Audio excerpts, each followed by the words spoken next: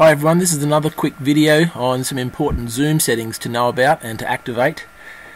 Over the last couple of days, as we've been activating more of our Zoom classes, some instances have come to light around the world of this practice called Zoombombing, and we want to try and eliminate that, or the possibility of that occurring in our classes, because it's people jumping in on Zoom video conference sessions uninvited.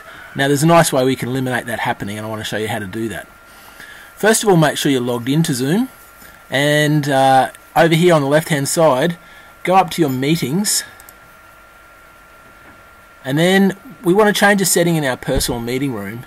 So click here,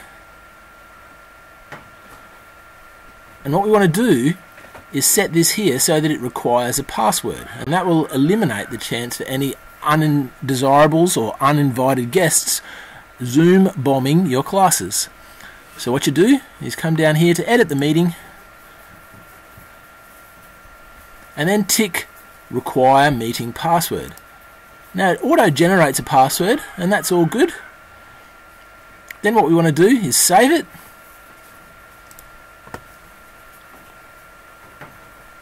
Now you'll see what happens now is you've got a much longer join URL than you would normally for joining your Zoom meeting. That's fine. What we need to do though now is tell the students what this password is. Now to keep this consistent for all the students, the recommendation from both myself and from administration is to make sure we put these meeting details into ManageBack. Okay, we want to try and keep this in a private location, eliminating the chance for any other people to be able to see it, and ManageBack is a nice safe place.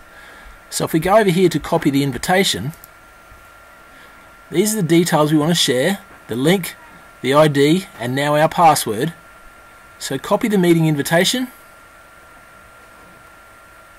go over to ManageBack, and then for whichever classes that meeting is for, I'm doing an example one in this music class. Thanks kindly to Mandy for letting me jump in on her class here.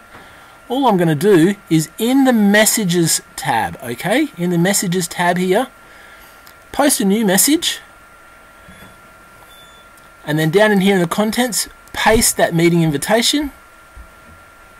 I'm just going to delete this little part out here, and then I'm going to say something like my Zoom class details. So it's got the link, the meeting ID, and the password, and add message.